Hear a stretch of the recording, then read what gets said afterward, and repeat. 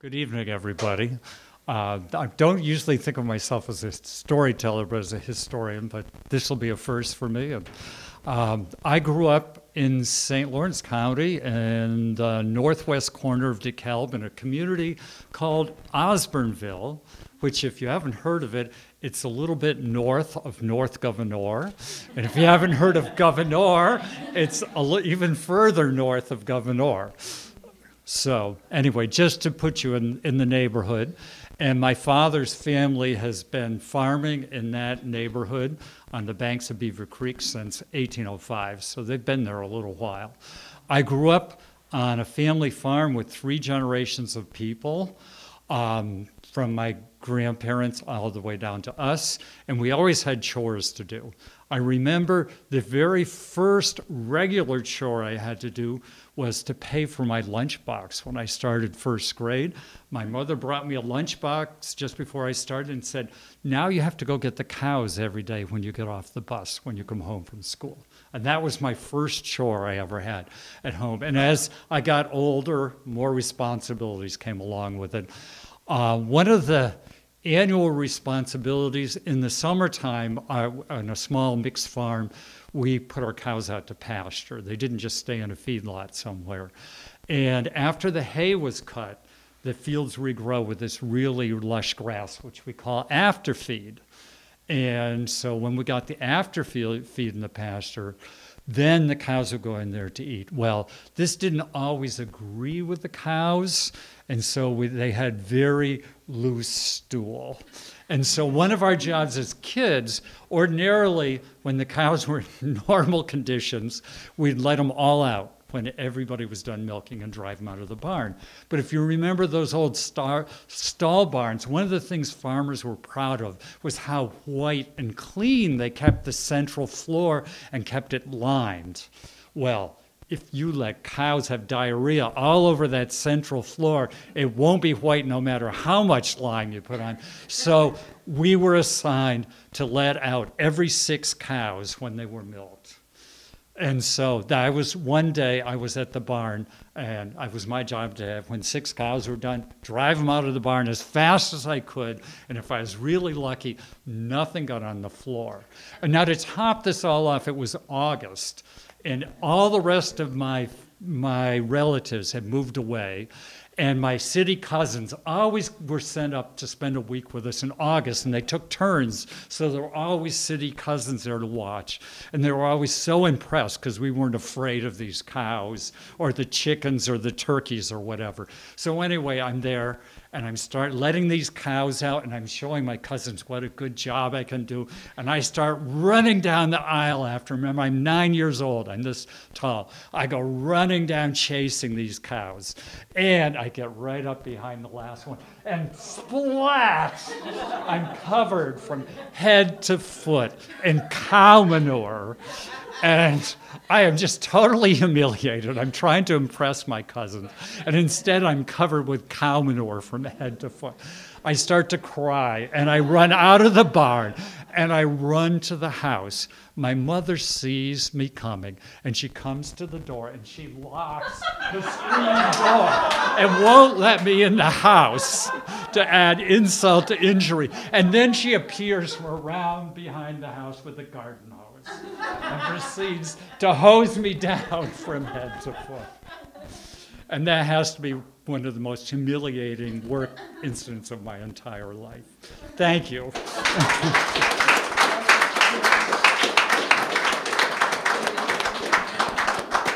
Thank you, Brian, for starting the night off with a lot of laughter. I want to make a couple more introductions that I forgot the first time. Actually, we have some people from the station tonight, which is very exciting.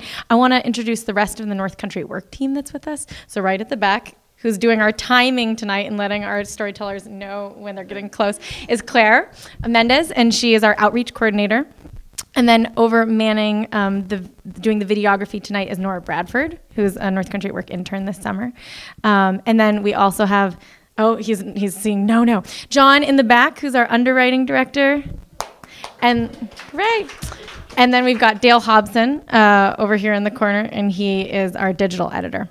So thank you so much for that. Also, right now we have this incredible lineup of 6, but we are going to have an open mic portion afterwards. So if you feel so compelled to tell your own work story at the end, you'll have the opportunity.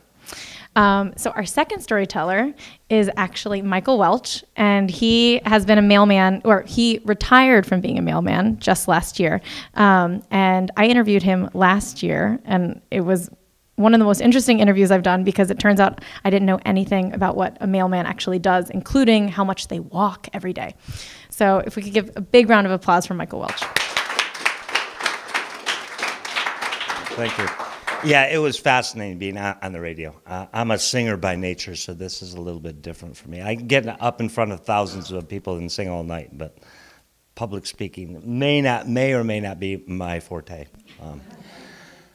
It's no coincidence. I retired 7 months ago today.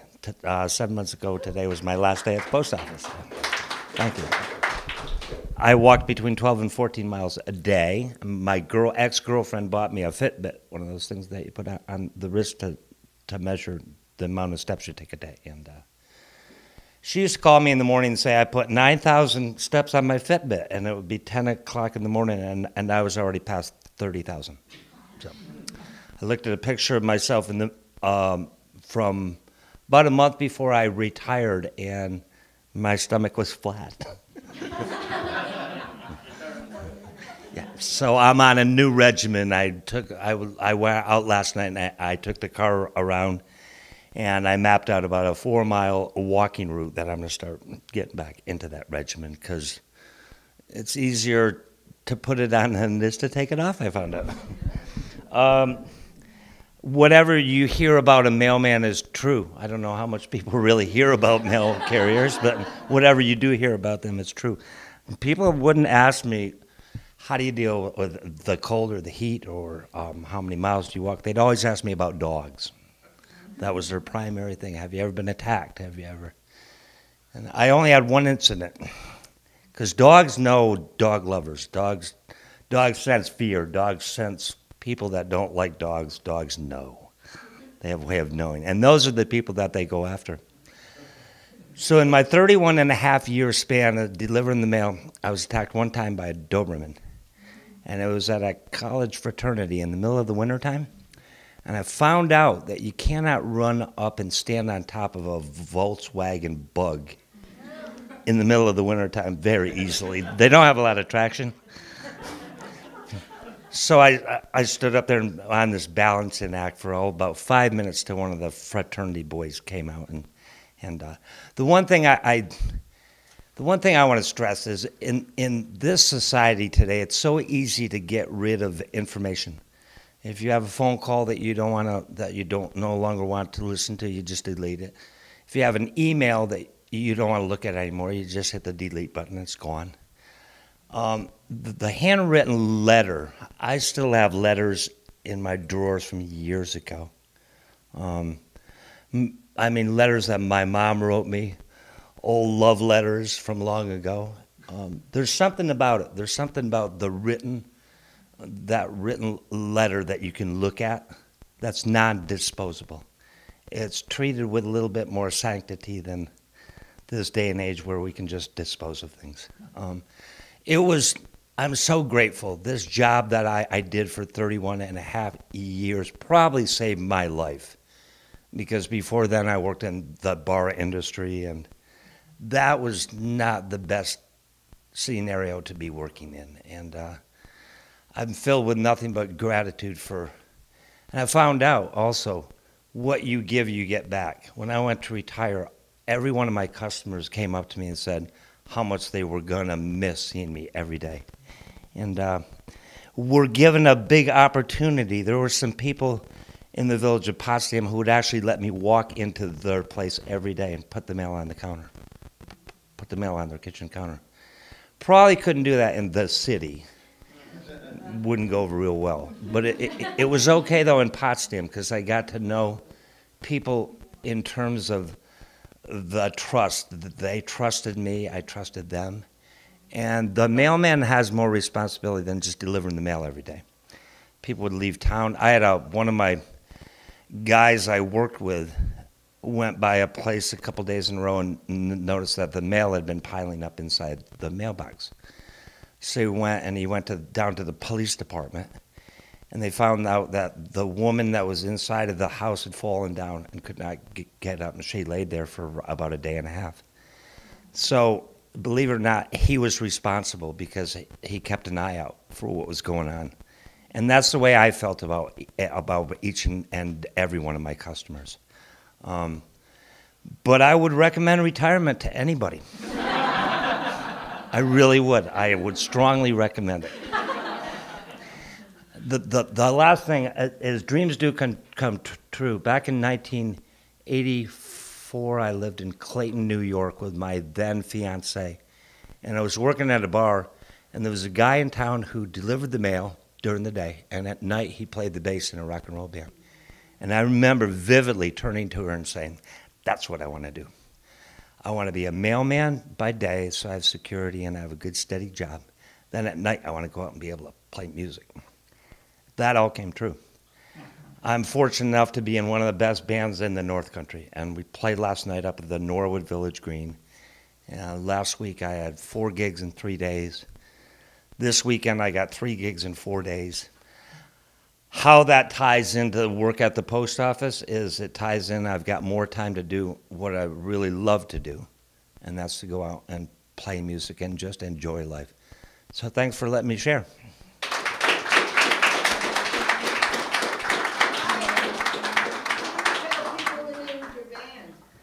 Northbound. There you go. Northbound. Thank you so much, Mike. Can we get another round of applause for Mike? Thank you. So our third storyteller tonight, her name is Catherine Bennett, but she goes by Kat. And I would say that your work actually takes up most of your life. So if we could get a big round of applause for Kat. Thank you.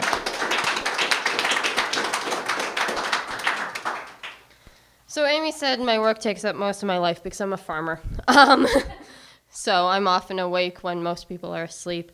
I run a small potato business named Milkweed Tussock Tubers, and I do have shirts for sale in the back of my car because that's what I do. It funds the potatoes. All right. So my story actually has a title. I call it Why Regenerative Agriculture is Revolutionary. Okay. The coffee my intern drinks is sold by Smuckers, a corporation so large that it has its claws in multiple countries.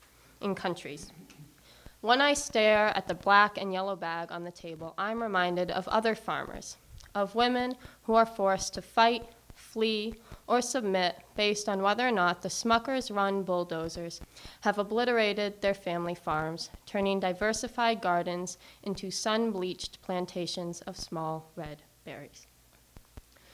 That red color I see reflected in my neighbors, in the breast of the ruby-throated hummingbird, as they flit through our permaculture garden, sipping nectar from comfrey and getting insects for their babies. Those hummingbirds are also threatened by the Smuckers Company because their habitat is bulldozed, the one they live in the winter. So when they arrive 3,540 miles north from their winter habitat every year, I breathe a sigh of relief because I know that when they're in my garden, they have a few months of safety. My work, my family's work, and my intern's work is all about those moments of interconnectedness, of recognizing that there's really no difference between us, the hummingbirds, the women in the tropical countries. On 112 acres, we strive for regenerative agriculture. We rejuvenate soil, we build hedgerows, we supply my aunt with a lifetime's worth of colored potatoes, and we try to maintain a sense of humor when the stress gets to be too much. For instance, 3 a.m. is a really great time for cows to stand in the middle of the road, and for lambs to be born, and for pigs to die. This year, it was the drought that caused the most aggravation, and it found us loading Gatorade bottles and trash cans into my intern's car so that we could drive to the Hewelton Cemetery and get water from the public faucet for our gardens. I never thought I would be doing this. When a friend gave me the name of my future business, I said, well, thank you, but I'm never going to have a farm. And the list of people who don't think I'm doing this is actually pretty substantial. Usually, when people see my gender and my slight build, they look straight past me when they ask for the boss. So those sorts of things are one of the more subtle aspects of the challenges female farmers face in the world. Down south, it's ConAgra and Syngenta and Smuckers saying, you have to sell us your land or we're going to kick you off. I face in DePoyster Roundup-ready cornfields 3 miles down the road, and my neighbor who really wants to bulldoze all of our hedgerows and turn the 100-year-old oaks into tables. So every day, I question whether or not my time would be better spent raging against the tyranny, dismantling dams and machines and pesticide sprayers. We are the farmers with the most to lose. We are the peasants. Why would I not want to be a part of the battle? But then I remind myself what I do here. I teach. In a community where compost is a foreign concept, I gather food scraps and cardboard. I bring trust fund college students into pig pens with birthing sows. I expose my neighbors to the deep bleeding purple of a Magic Molly potato. I plant 9 barks and bladder nuts in an attempt to establish sanctuaries for endangered pollinators. And that's why regenerative agriculture is revolutionary. Because in a time when the economic and political systems are designed to tear us apart, it actually pulls us together. It does the exact opposite. My work is a small part of a web of people and places that bring us back to our center, our communities, and make us whole. Every small farm that stands today is a light to be seen by. So I hope you remember the coffee, the hummingbirds, the women who feed the majority of the world. I hope you question your decisions every day and then turn around and plant native lobelias, because this winter, 3,540 miles from here, a tiny, brilliant hummingbird will be sipping nectar from a tropical hibiscus.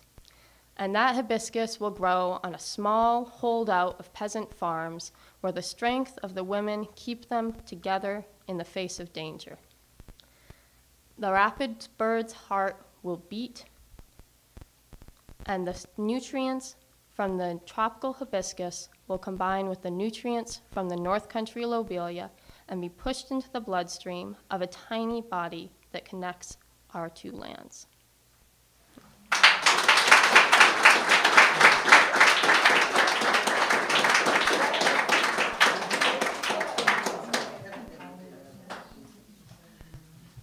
That was really beautiful, Kat. I could really see a lot of the things you were talking about. So that was our first 3 storytellers. We have 3 more to go, and Ellen Rocco is actually going to tell us a short little story right now. Just a little anecdote. Just consider this intermission.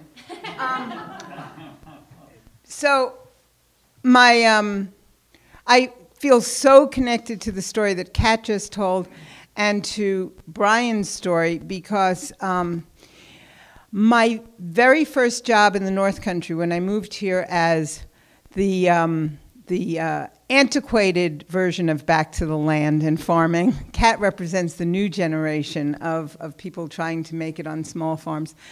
I bought my farm in 1970, moved here in 1971. My property abuts Brian's current farm. We're land-bound neighbors. But my first job in the North Country was as a substitute teacher. We were struggling to get a little homestead going, and we needed money because, as any homesteader will tell you, money is the rarest commodity. So the 2 schools that I substitute taught in were Gouverneur and Herman DeKalb.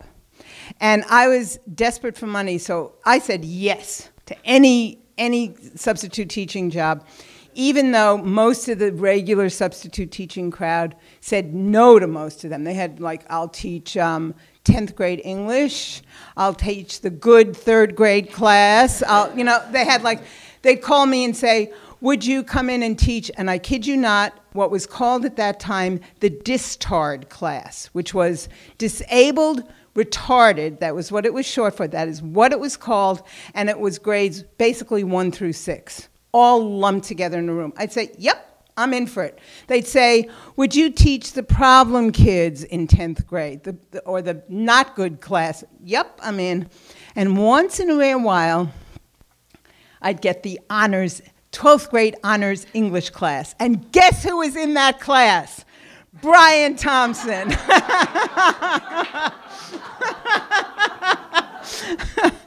And here's the reason, aside from money, that teaching as my first gig in the North Country was perfectly fine. Because at the time, I had even more of a New York City accent. I had moved directly from Manhattan to the Maple Ridge Road in the February of 1971. That's another story. But my hair was out to here. You know, I was like a wild woman. And I showed up in the classrooms of Governor or Herman DeKalb, and literally, you know, people would say, oh, that class is they're going to be running all over the room, they're going to be out in the halls, you're never going to have any control over them. And I'd walk in, and all the mouths would drop open, and they were putty in my hand. So anyway, I just wanted to connect to that and to connect with Kat's eloquent story about being a small farmer, being a farmer who holds out for the dirt, for the birds, for the plants that are, as a great hero of mine, Robin Gail Kimmerer puts it, the more than human species around us. So thank you very much for that. And thank you all for coming.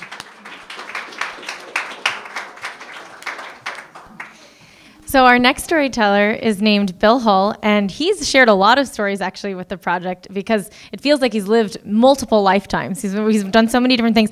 And actually what I've talked to him more on the radio about is milk truck driving. But tonight it's actually about a different kind of driving. So please welcome Bill Hull.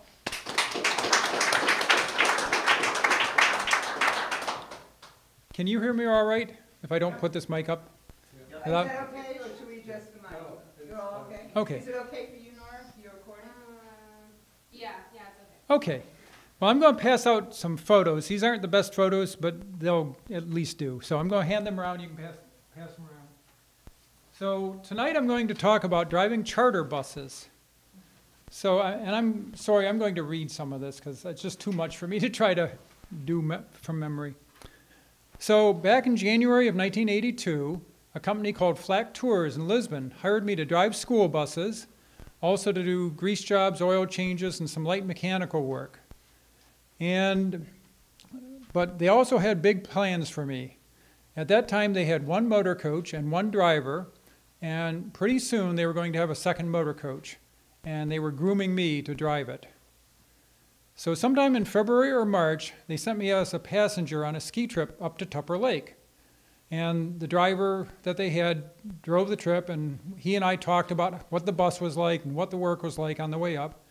And after the passengers got off, he let me get in the driver's seat and take the bus for a spin. So this bus was a 1966 GM coach, model PD 4107, which is in the photos you're going to see. And it formerly served the Voyageur lines in Canada. It had seats for 41 passengers and a bathroom on its 35-foot frame. Powered by an 8V71 Detroit diesel, it had an unsynchronized 4-speed transmission with solenoid reverse. Although I had experience with all sorts of multi-speed truck transmissions, this simple 4-speed proved the most difficult thing to shift I had ever encountered. Every double-clutched upshift or downshift required absolute perfection, or your passengers in the back of the bus would hear horrible grinding of gears. My initial test drive around Tupper Lake proved successful, and soon I had my first charter, a fraternity from Potsdam going to visit their frat brothers in Worcester, Massachusetts. So I pulled up in front of the bulbous... I don't envy you. You haven't heard the story yet. I know. So I pulled up in front of the bulbous Queen Anne-style house on Elm Street, and the fraternity members loaded 2 kegs of beer before settling in their seats. In my training, I was instructed to look straight ahead and drive straight ahead, and ignore passengers drinking or doing drugs. They had paid for the trip, and that entitled them to do what they wished. So it worked fine all the way to Worcester. The return trip was another story. On the way back, people began throwing up. 2 drunken students climbed up into the overhead luggage racks to sleep it off. And by the time we got back to Potsdam, several seats and a couple windows had been broken. The bus went back to the shop for cleaning and repair and then was ready to make another trip. So during my first year, I took a lot of college students on charters and often had similar damage to the coach until the company decided to amend its policy. Some years later, this came to a head when the United States Customs Service declared a zero-tolerance policy for drugs at the border. If a passenger on the coach was found in possession of drugs, the coach itself could be confiscated. Now we were instructed to make sure none of our passengers had drugs on them, as if we could screen people with our X-ray vision. So about half of our trips had destinations in Canada, mostly Montreal, Ottawa, and Toronto. We took high school students on senior trips, senior citizen groups to various venues, and made trips to baseball games and botanical gardens. Returning from a Montreal Expos game one Sunday afternoon, the air conditioning belts came off the pulleys on the newer MC-8 coach that I was driving and clipped the hose clamps for the radiator. We lost coolant and we had to get off the road, fortunately just before the highway turned into a limited access freeway. The service station where we stopped had new hose clamps, thank goodness, but could not legally sell them to us due to the Sunday blue laws in Quebec. We can't sell you these, it's Sunday. Well, after seeing 47 passengers milling around their station for a while, they found a way to provide the clamps. And I, dressed in a suit, climbed up on upside-down trash cans to install them and put antifreeze and water up in this 7-foot-high radiator tube that was 7 foot off the ground. And we got back on the road and came home. So not only did I drive the bus, I also had to fix it quite a few times. Flag Tours also did quite a bit of business with 3-day charters to Atlantic City. We would make the trip there in perhaps 8 hours, and the passengers could get some action on the slot machines before the day's end. At that time, Atlantic City had some 1,000 buses arriving every day and had very strict rules regarding loading and unloading. We generally had 10 minutes to do each and had to leave under threat of a heavy fine if passengers were even if passengers were missing. One time, a passenger did not get to the gate as time was running out, and I sent another to look for her. It turned out that she had just won about $2,000 and was cashing out. When the 2 ladies got on the bus at the very last minute, the first one thanked me for waiting and explained that had it not been for the immediacy of leaving, she certainly would have put all $2,000 back in the machines, hoping for a bigger payout. We did a lot of senior citizens trips, and these often went to fascinating places. I used to tell people that my job entailed going on other people's vacations with them. One time, while driving such a group, some older ladies in the front of the bus started talking about hot flashes. Overhearing their conversation, I learned a few things, and I found it somewhat interesting. Finally, one of the women stated very matter-of-factly, and you know, some people never get them. Immediately, I piped up, "I've never had one." To which a woman replied, "You shut up." Another memorable trip transported a bachelor party from Alex Bay to the Manhattan Hotel in Brockville. All went well on the way. We crossed the Thousand Island Bridge and drove down the Canadian side of the St. Lawrence, arriving in good time. The men came to see female strippers at the historic hotel, and I went in to see the show for a little while too. After a while, I came back out to the bus and found several people in the back smoking marijuana. I explained to them as politely as I could that they had to get rid of the drugs and air out the bus before we could go back across the bridge. One of the guys admonished me to relax. And I retorted that they needed to take this seriously, as we could lose the bus if drugs were found at the border. Again, I was told to relax. And I was informed that one of the passengers on the trip was an off-duty state trooper, and that he would get us through. Well, a couple hours later, we returned to the United States, and with some trepidation, I pulled up to customs. An agent got on the bus and asked me where we were coming from. As he turned to walk through the bus, a passenger arose from the back and came forward, startling the customs agent. Ooh. But then a recognition set in. "Oh, how are you?" The off-duty trooper said fine and gave a brief description of the trip. The customs agent disembarked without ever talking to the other passengers. And we went on our way. I guess it pays to know the right people. In closing, on one college trip in the 1980s, I took a rugby team to Albany. After the game, the passengers went to a party, and I went to a Chinese restaurant, something not available in St. Lawrence County at the time. After eating a delicious meal, I opened my fortune cookie to read, "Your place in the path of life is in the driver's seat."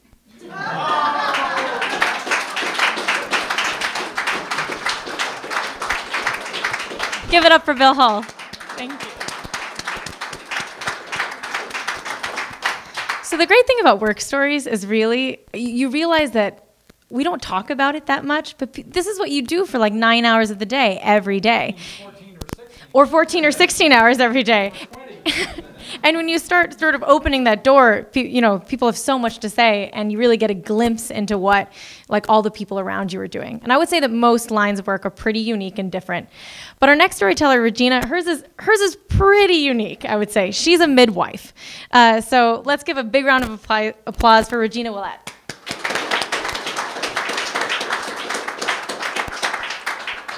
Hi. I am a midwife.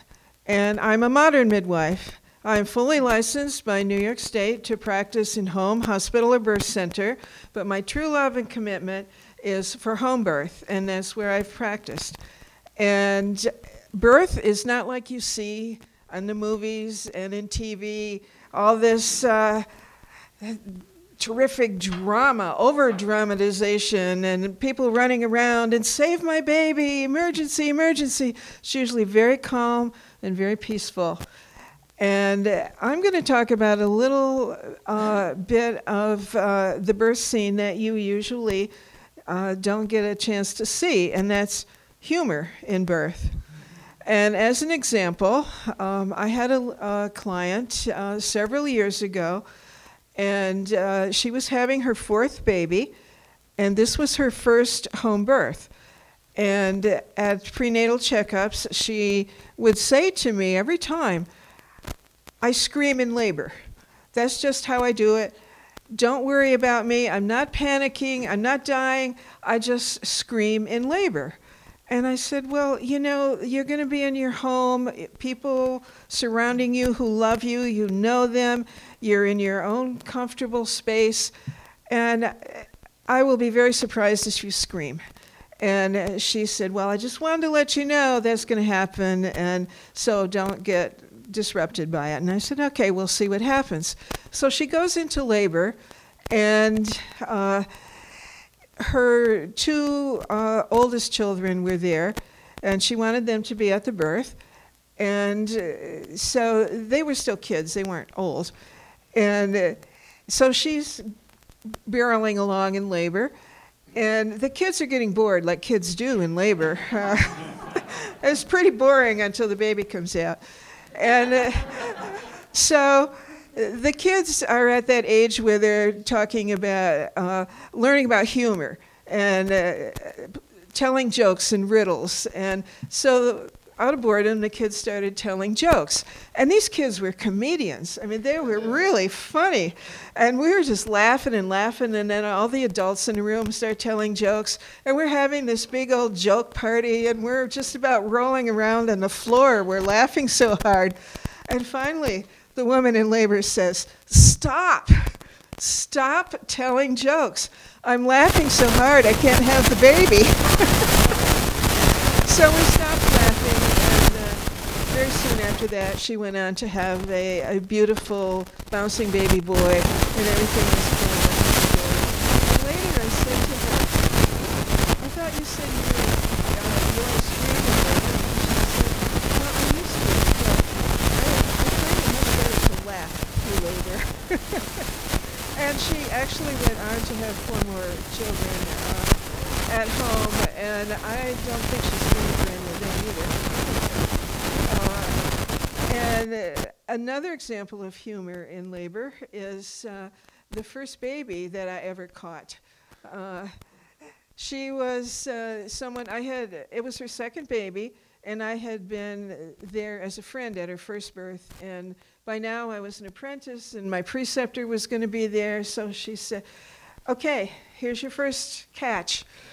And so this woman goes into labor, and they lived in this big old rambling farmhouse at the end of a dirt road off in the hinterlands of Franklin County. And there were 2 couples that shared this big old farmhouse, and they each had a daughter 2, 3 years old. And they wanted the kids to be at the birth. So, okay, so we prepared the kids, and there was no YouTube. They weren't doing any videos for birthing kids at that point. So we did a lot of talking with the kids and got them all ready, because they're pretty tiny, and we got an adult to be their caretaker, and if things got a little hairy for the kids, that they would see to their needs.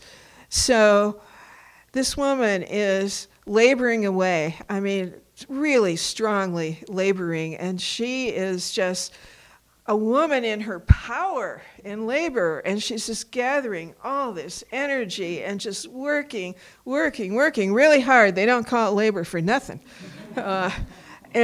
So she is incredible, a birthing goddess. And then she says, time to push. I've got to push. So, okay, we're going to have a baby. So she gets there, she starts pushing, and she's pushing, and she's pushing. You see a little bit of the baby's head. And then she pushes, and a little bit more of the baby's head, and a little bit more, and a little bit more. And finally, here comes the baby's head. It's coming out, and the baby's head is out. And the contraction is over.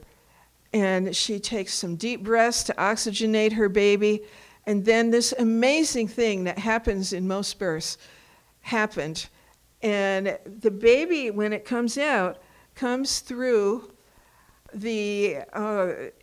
it's facing the woman's back when the baby comes out, because that's the position where the biggest part of the baby's head can fit through the widest part of the narrow pelvic bones. And after the head is out, the woman gets a little break, and this amazing thing happens where the baby turns a half arc, a quarter circle, so the shoulders are now, the wide shoulders are in position to come through the widest part of the narrowest part of the birth canal. And baby does this entirely on its own. It's really cool to watch. And so baby turns, and she says, here comes another contraction. And so she gives a nice push, and out comes the baby, beautiful pink blonde baby boy, over 9 pounds. And baby comes out, and it's breathing. It doesn't even cry. It's breathing, and we're just in awe. I mean, this is incredible. We're all just speechless, and there's this big silence in the room because nobody can even say anything. And so this silence goes on, and then all of a sudden, this little voice pipes up and says, "It's got a string on it." And we had tried to prepare really well, but somehow umbilical cord didn't quite enter into their brain, and but a string on the baby entered. That made sense to them. And it was very cute. And the moral of the tale is that we all come into this world with strings attached.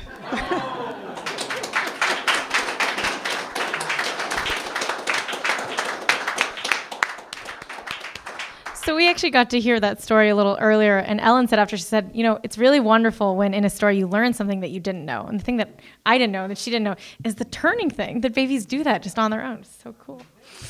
It's just amazing. So our last storyteller is coming up, and we didn't have anyone sign up on the way in, but is there anyone interested in telling a story afterwards? We do. We have a taker. Great. Fabulous. Big round of applause. Huh? We'll be meeting Colin and some other people too. Okay. So our last storyteller is Wayne Lincoln, and he's actually contributed a couple of stories to the North Country at Work project. But he's talking about a really cool, often we have many different kinds of work in our life, and I would say that this one is one that he's been nurturing for a very long time, was a bit of a surprise, but has turned into such a passion. So a really big round of applause for Wayne.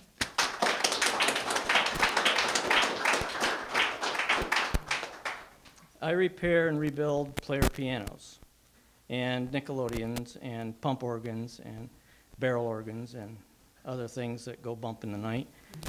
Let's back up. In the 70s, mid-70s, I'm going to southern Maine to visit some friends, then to Corning to visit some other friends. I'm talking to my grandfather, and he said, wow, Deansboro. You need to stop at the Deansboro Music Museum. Well, I'm into hang gliding and scuba diving, and, you know, this doesn't sound terribly exciting. But I'm driving down Route 90 and heading toward Corning, and sign pops up, Deansboro, 9 miles. What am I going to say? You know, I'm too big a hurry to drink beer and swim with my friends. So I pulled in, went to Deansboro, and there's this like soda fountain counter with some stools in front of it, and this lady is automated musical museum, or music instruments. And she says, there's a lot of them in here. You're free to go in and play them. Buy a roll of nickels and help yourself. So I go in. The first thing is this concert grand piano, and it's playing on this paper roll. And then there's a machine playing a banjo. Another one with violins in it. And you drop your nickel in it and they play songs. Well, we went through 13 rooms of this stuff. It's just amazing. And the last room is quite a large room, and it looks like an ice cream parlor. It's got wrought iron chairs and tables, and it's kind of pink and blue. And one side of that room, almost the whole side, was this band orchestration. It's just mesmerizing. It's playing every instrument you can imagine, and very loud. And down at the end, I spot this half-round, half-circle of stained glass with an eagle in it, in an oak cabinet. I thought, wow, that's really nice. So I went down and I put the nickel in. Probably I'm about my third roll by now. And I played it, and I played it, and I played it. And I said, if this guy would take $1,000 for that machine, I'd buy it right now. I mean, it was the 70s. Little did I know. Go a couple of years, and I'm working in a store here in Canton, and I had an antique camera display. And this guy comes in and he says, I got a camera you'd be interested in. So after work, I make my way up to DeGrasse, and I meet with Jack Thomas. And this guy is a genius. But he shows me the camera, and he says, I got some other stuff you'd be interested in. So we go into his garage, which has long since been a garage, and he's got a grand piano playing. And these aren't just regular player pianos. These things reproduce the touch of the original artist. It's a nice machine. And we're talking about it and looking at it. And I look over in the corner, and behind a bunch of boxes and stuff piled up, it's like Whoa. I'm sure I heard the angels singing. I saw a half-round stained glass with an eagle in it. I said, Jack, what is that? He says, that's a KT Seberg Nickelodeon. I've had it for years. I've been going to try to get it working, but I just haven't got to it. I said, I got to have it. And he said, well, it's kind of a lot of money. I said, I got to have it. Well, okay. Well, about a day later, maybe a week later, he comes into the store and he said, I just got a check from Art Sanders. He sold it. I get emotional about this. I went home and got sick. I was physically sick during the night. And long story short, I made a deal with Art Sanders. And I bought that Nickelodeon. I spent 2 years sitting in my living room floor staring at parts. Because the whole thing had all the parts in the boxes in the bottom of it. For 2 years. And I'd come across something, I'd go, I'd call Art Sanders. I'd say, what the heck? And he'd go, oh, that's a rewind block. You got to do this, and there's little bellows and valves and blah, blah. And people don't understand what's inside these things. It's all air-operated, pneumatics, valves, leather. Well, I got it going. It's great. I had people looking at it and playing it all the time. I changed it to a quarter, but... by the way, it did cost a lot of money. So they say, this lady said, can you fix player pianos? I said, well, I don't know. I'll look at it. Well, it was basic compared to this Nickelodeon. So I fixed her player piano. And then she talked to somebody else, and then somebody else, and then somebody has a pump organ. Can you do pump organs? I said, probably. So I rebuilt a couple of pump organs, and it really turned into quite a hobby. And it kind of dwindled off a little bit. Recently, thank you, Amy, I have retired, and it's become almost a full-time job. I'm doing quite a bit of stuff now. I'm thinking, what would my grandfather think? The difference that he made in my life. Thank you.